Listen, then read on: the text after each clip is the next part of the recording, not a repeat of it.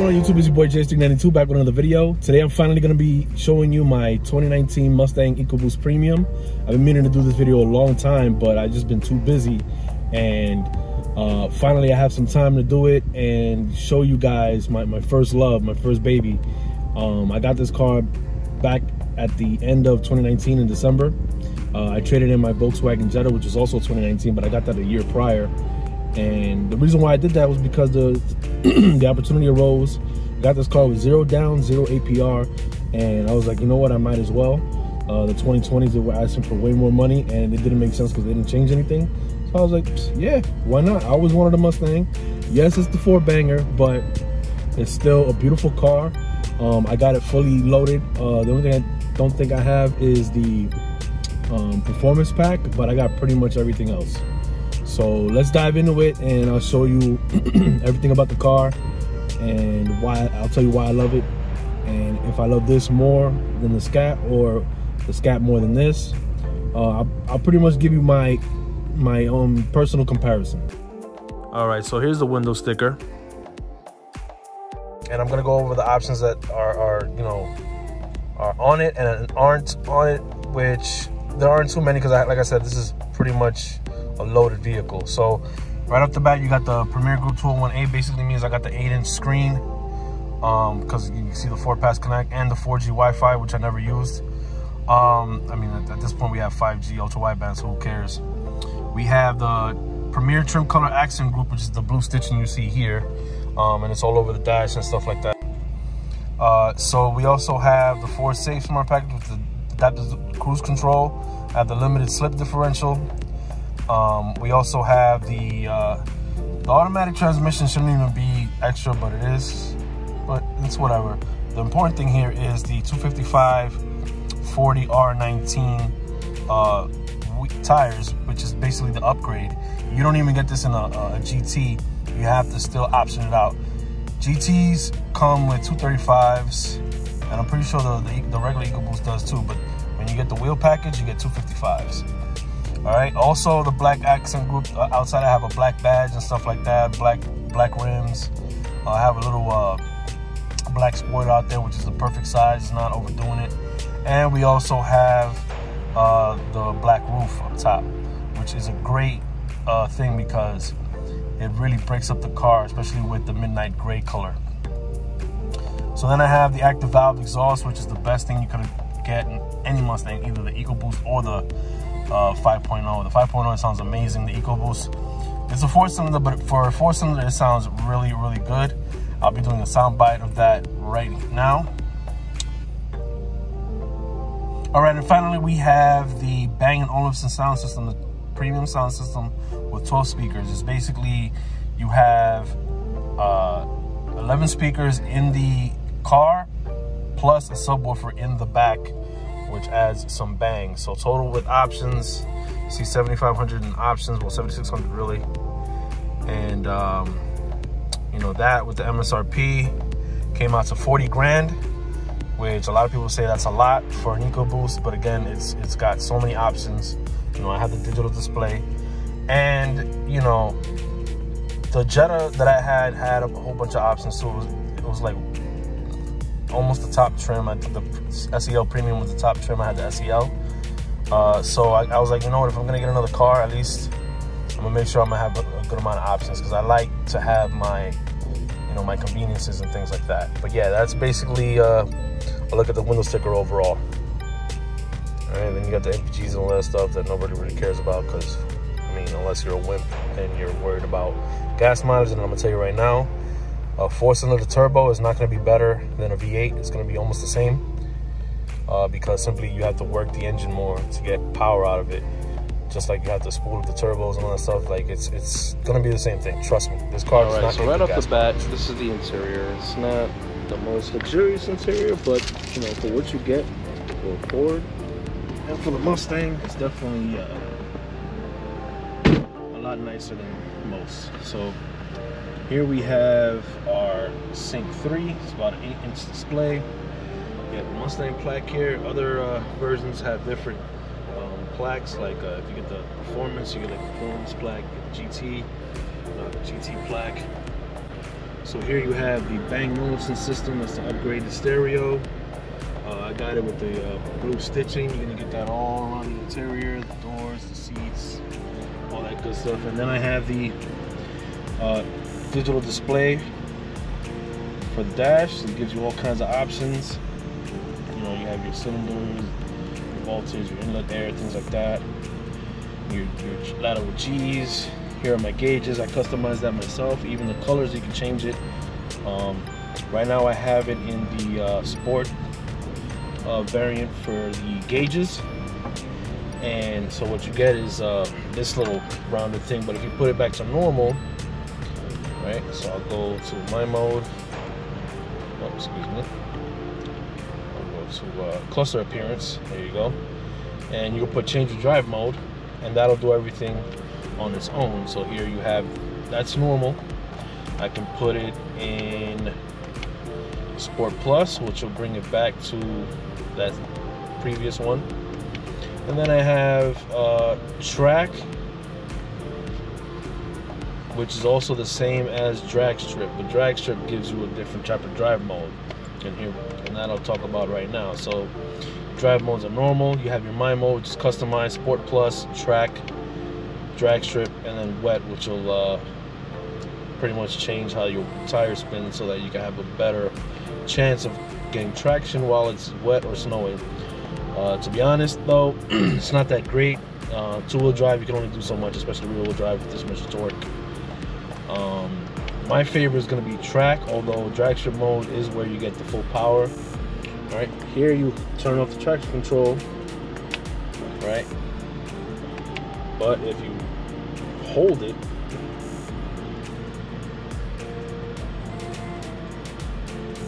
and there you go, advanced track off. That means traction control is all the way off.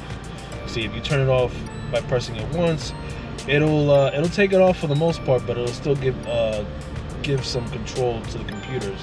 But if you take it all the way off, then you have full control. Then you can go into the track apps. You have an accelerator timer. It tells you how you accelerate. 0 to 60, 0 to 30, 0 to 100, whatever you want. Go back to it. You have your brake performance, basically showing you how fast your car can slow down. You have line lock, which is pretty fun. You basically you hold the OK button, right? Then you push the brake all the way down.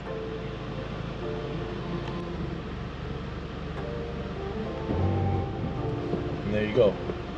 Now with this, you have the front brakes locked and the rear ones release, and then you can just do a burnout.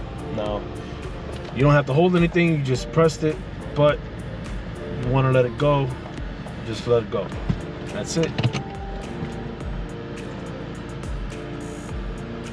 Okay, go back to track apps menu. You have your lap timer, and then you have your start option. Automatic, drag race countdown, racetrack countdown. And that's basically when you're doing your pulls. All right, now let's get back to the front here.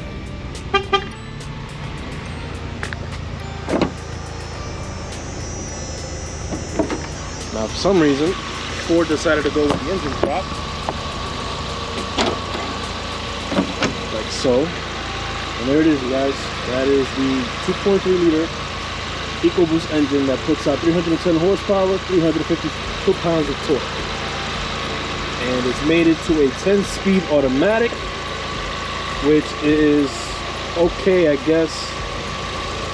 But it is annoying when you're going around town. It shifts gears sporadically. It's not, you know, it's not really, the way it's tuned is not really all that great. But when you have it in sport and you're using the paddle shifters, it works quite well. It shifts quick enough, not super quick, but it's pretty good. Nothing like the ZF 8-speed that you have in the Charger or the Challenger 392s and up. But again, it does have plenty of power, plenty of get up and go. It's been reliable as hell. I have 31,000 miles on it, and you know, this is my first baby and I love it. I have no complaints about it. Now, as you can see, I got it with the blackout package and the midnight gray.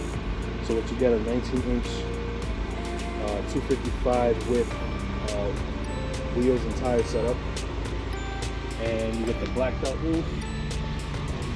You also get a blacked out Mustang logo in the front and rear, as well as this nice little spoiler here. It's not too much, not overbearing. And then I did black out the tail lights because I got the active valve exhaust, quad exhaust, which I will choose in a second.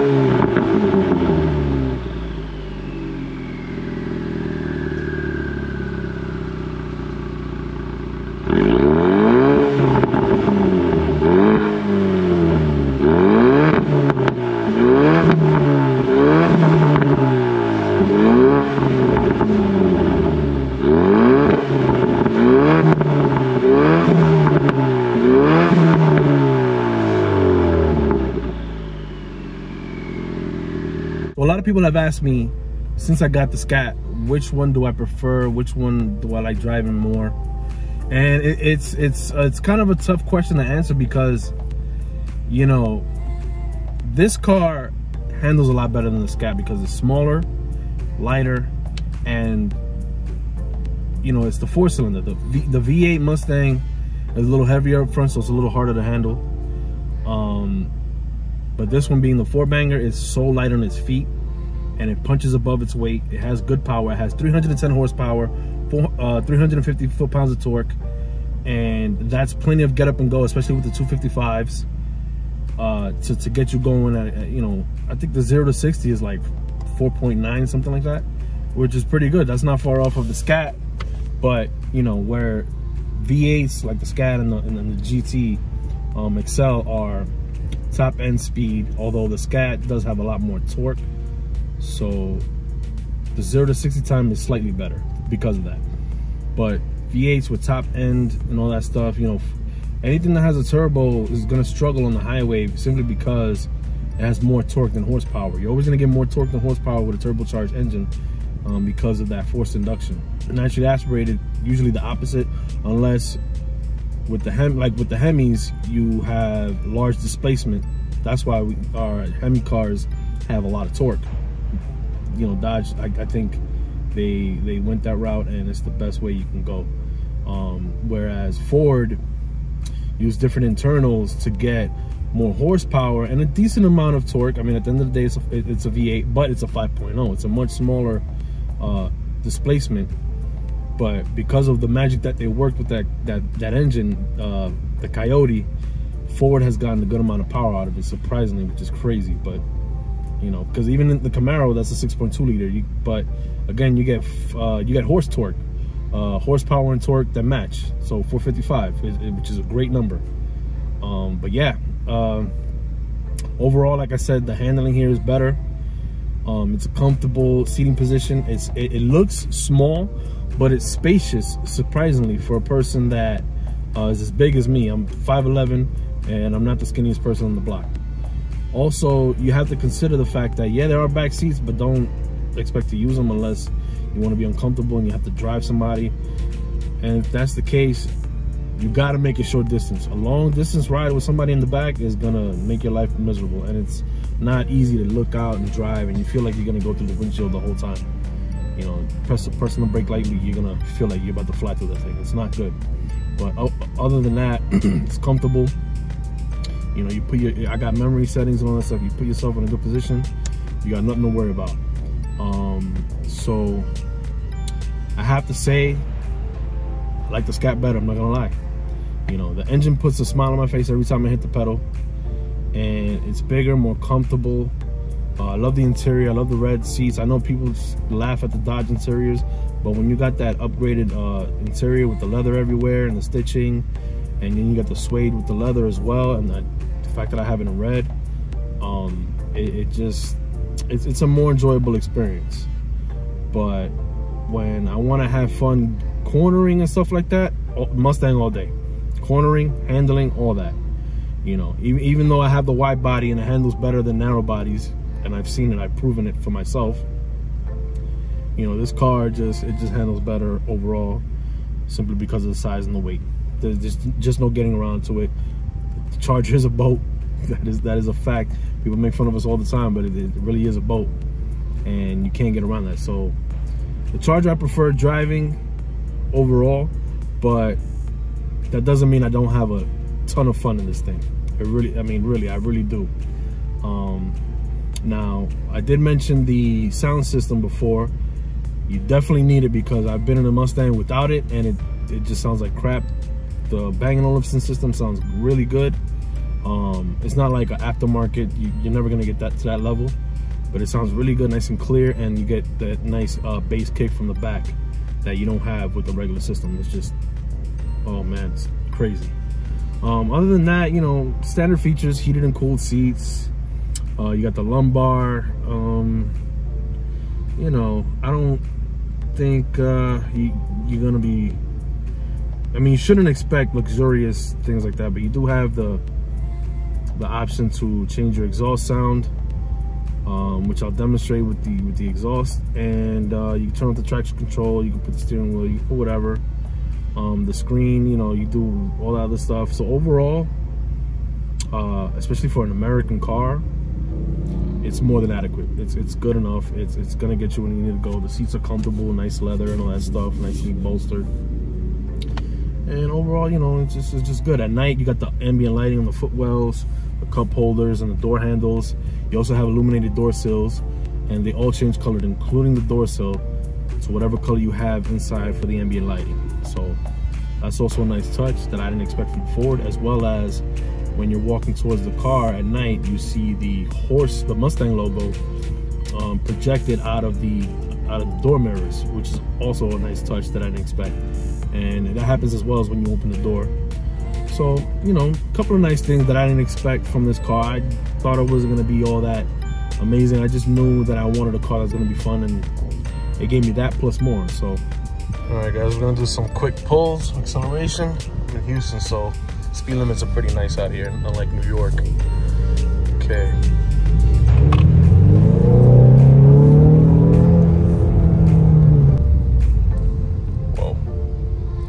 And as you can see, like I said, plenty of get up and go. Plenty of get up and go, right? I'm gonna pass this right here real quick. All right, just making sure I'm at the school zone. And here we go.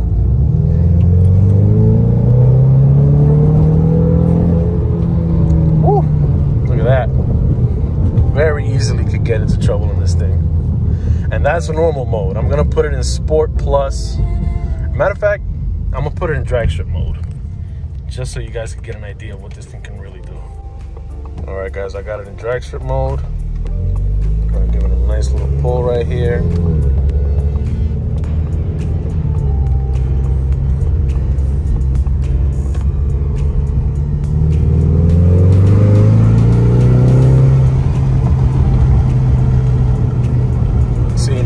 One thing about cars like this, with this 10-speed, I mean, yeah, I like the aggressive sound when it's in drag strip mode, but the downshift is the downfall of this car, oddly enough. Now, if you use the paddle shifters, it'll help, but for the most part, the only way you're gonna get a good acceleration off a drag strip mode is if you are coming from a dig.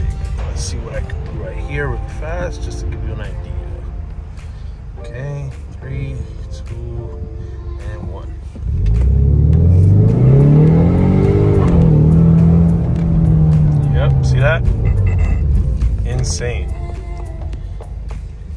even give me a little chirp going into second.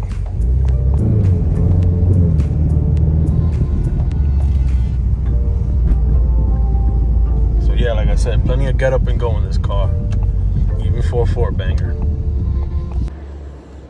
All right, YouTube, there you have it. That's my quick review on my little baby over there. You know, like I said, it was my first love. The first car that I really enjoyed when I got it. And like I said, I enjoy driving it every day. It's my daily. That's why my Charger is my weekend car. And yeah, man, I mean, if anybody's looking to get an EcoBoost, don't feel bad. You know, it's not gonna really hurt your feelings that bad that you didn't get the 5.0.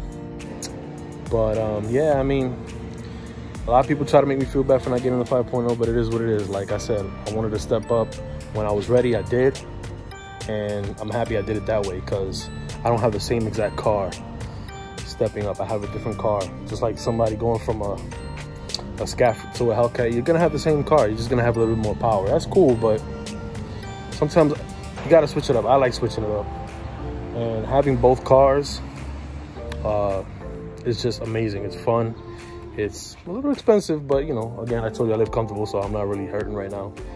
And yeah, man, let me know which vehicle you prefer, a Mustang, whether it be a 5.0 or EcoBoost. If you're a Dodge guy, or if you're even a Chevy Camaro guy, let me know. Let's discuss it in the comment section, and don't forget to like and subscribe, and until the next one.